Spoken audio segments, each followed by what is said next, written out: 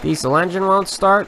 Well, in this video we're going to be talking about how to properly troubleshoot it without a computer or the need for any specialty tooling.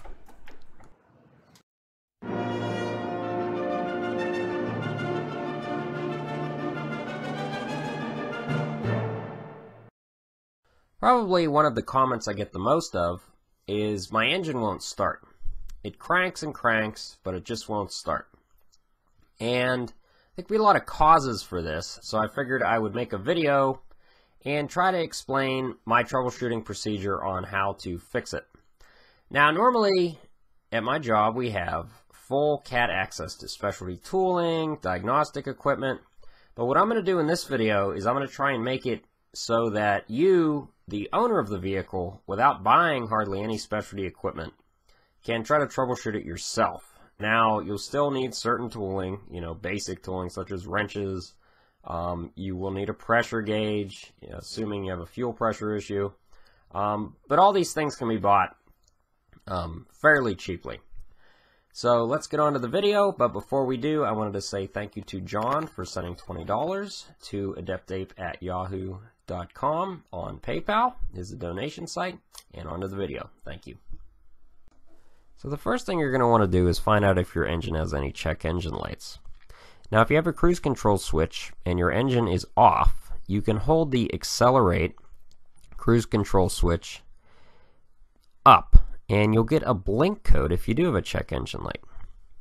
And what you're going to do is your check engine light's going to blink, and it's going to blink in a set of 2. So you'll count the numbers in the first set that it blinks, and then when it does the second set, it will blink a certain amount of numbers. And that will give you a code. The code could be 26 or 68.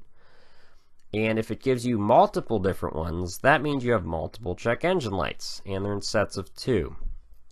You'll want to write those numbers down, and then you'll want to go online and find out what those check engine lights mean for the specific engine that you own. Now, if you're familiar with my YouTube channel, most of the clips I'm going to be showing you in this video are from other videos I've done that are longer videos on the subjects I'm going to be addressing. So most of this material will not be new to this channel, but as a whole, as a troubleshooting guide, it will be new material.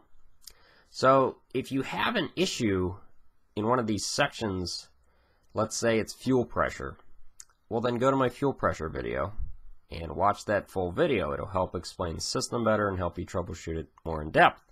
But this video is more focused on at least identifying what the possible cause is, and then you'll need to do further troubleshooting. Also, I'm going to be discussing what are the main causes for the different CAT engines in this video. So let's say you have a 3126 and it's not starting. Well, the biggest 2 causes for that are typically the Huey system or the CAT ECM circuit, or the ECM itself has been bad. Let's say you have a C15. Well, 2 biggest causes for that not to start are the CAT ECM or the electrical system for the ECM or the fuel system. Most of the non-starting issues that we run into are fuel or ECM related. So I'm going to be kind of talking about those the majority of the time, but I'll also discuss the Huey systems. Alright, on to the next section. Alright, so typically when we get a crank no start in the shop, first thing we do is we test for fuel pressure. Now on all CAT engines on the fuel filter base, there's going to be a fitting, and it's called a CompuCheck fitting. But what you do is you'll plug a hose into that, and you'll need a pressure gauge to read it. And what you'll do is you'll crank your engine, and you want to see some fuel pressure there. Now this is a C15, so it should build fuel pressure rather quickly. So this is good fuel pressure, 65 psi. If you have a C7 or 3126 and it's only building maybe 25-30 pounds of pressure, that's acceptable as well. But on the bigger engines, they'll usually build more. Okay, so did your engine have good fuel pressure? Was the fuel pressure needle all over the place? That's a very important reason why your engine might not be starting. If you have no fuel pressure or it's very low, let's say it's 5 psi, well, that's not enough pressure that's being supplied to your injectors, and that's going to cause a no start. Now you might be saying, hey, do I really need to go out and buy a fuel pressure gauge? Since most people don't have one, you know, any pressure gauge will work, but you will need one that goes up to 100 psi at least, and you also need the hoses that can connect to the fittings on the fuel filter base. And you don't actually need a fuel pressure gauge. Let's say you're on the side of the road, you know, or for whatever reason it won't start. But if you do have access to wrenches, what you can do is you can crack the fuel return line. So in that video there before, if you're looking at the fuel filter base, there's the hose on the right side. If you're facing it, the right side that goes straight back, that's your return line. If you crack that return line and then crank your engine, if you get fuel spray out of there, you know you probably have good fuel pressure, because that's after the fuel pressure regulator. So if you're getting fuel pressure out of there, that means that at least you're getting fuel through the engine and it's building enough pressure to get through the fuel pressure regulator. Now if you own a C7 or a 3126, that's going to be almost impossible to do, because that fuel pressure regulator is on the back of the cylinder head. So unless you're in, say, an RV where you have easy access to the back of the cylinder head, it'd be really hard to crack that line and see if you're getting any fuel out of there. But that's also a way, pretty much without any specialty tooling, you can test if you have fuel pressure. And fuel pressure is pretty straightforward. If you're getting low fuel pressure, watch my fuel pressure video. It goes into a lot more detail on this. So what's the second cause we're going to look at? Well, it's ECM. Cat ECMs do fail quite often, but also the circuits to them can fail. And we'll be showing you what pins to check for, a trick to see if your injectors are firing.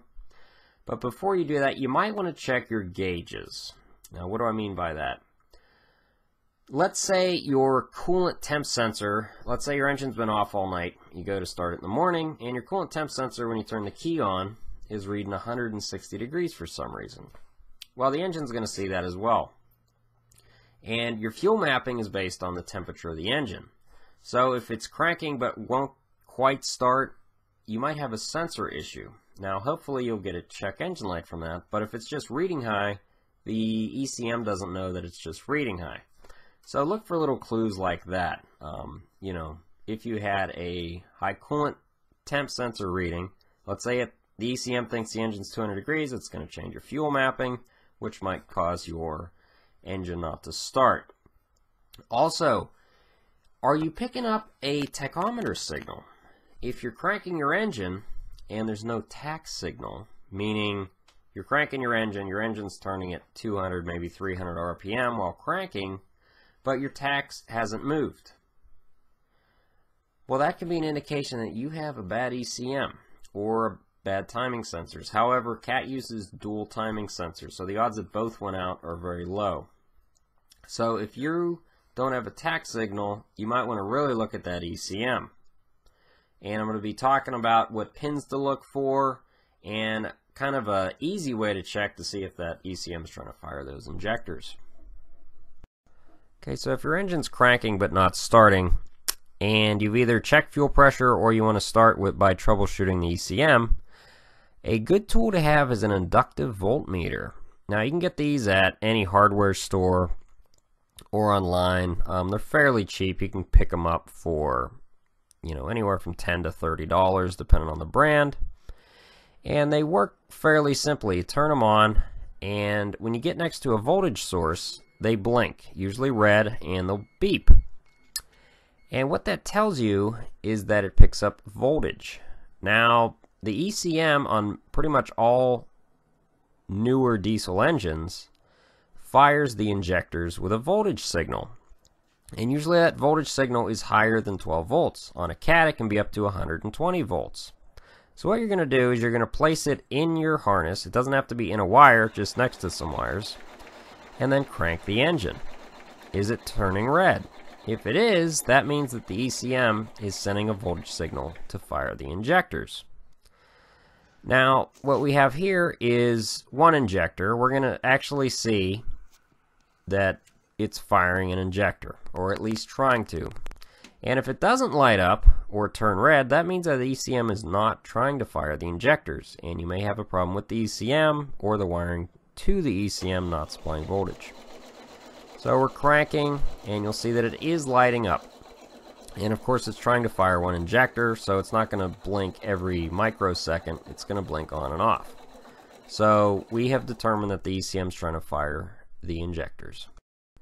So what we have here is a CAT ECM. It has two connectors, and the rear one, which would be this one, is called your P1 connector. This is where all the voltages come in from the OEM to the ECM. Now there are some pins that are very important you might want to test.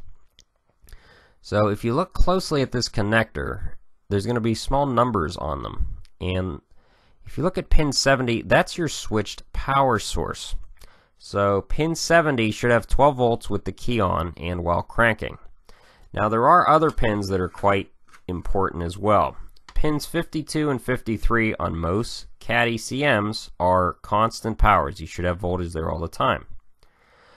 Now if you look at this download, you see it has current faults on all the injectors. If you got your check engine light blink signal and that had all the cylinder codes, you probably want a new ECM. Getting back to the pin locations, pins 63, 65, and 67 should have battery grounds as well. Now one of those might be missing, but check those for voltages and grounds.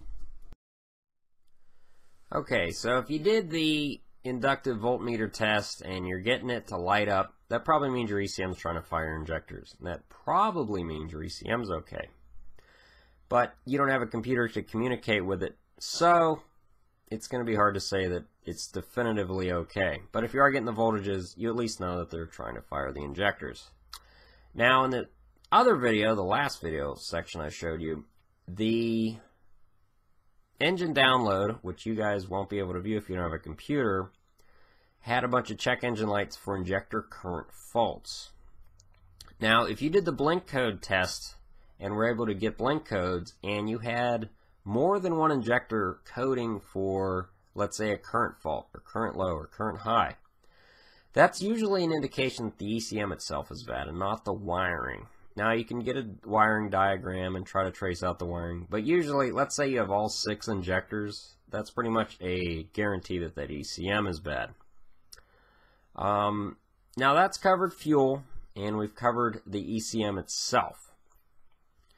And those are really the two biggest common failure points for an engine not starting.